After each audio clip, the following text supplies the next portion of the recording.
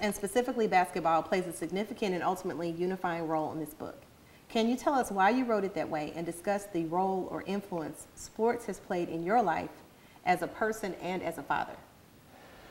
Well, with regard to the book, I suppose the easiest way to say it is the children shall lead. And that's a theme that's throughout the book with these 12-year-olds, both black and white. Basketball has always been my favorite sport.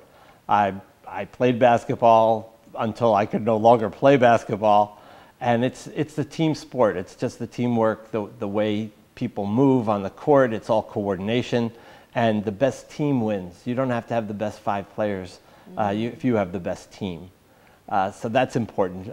My son was a big basketball fan in spite of the fact that I wanted to push him toward baseball. And he was also a damn good basketball player throughout high school. And that's kind of the way we related.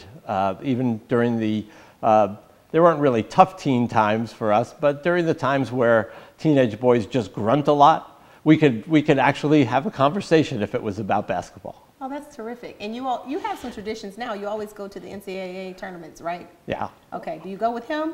Occasionally. When he's available? Well, here's the reality of it is I'm the lawyer for the Missouri Valley Conference here in St. Louis. Okay. And so one of the perks of being their lawyer is I get to go to the Final Four every year, and I've been 19 of the last 20. Oh, my goodness. Now here's where I have to tell you the truth about it is if I need 1 ticket, I usually get a great seat.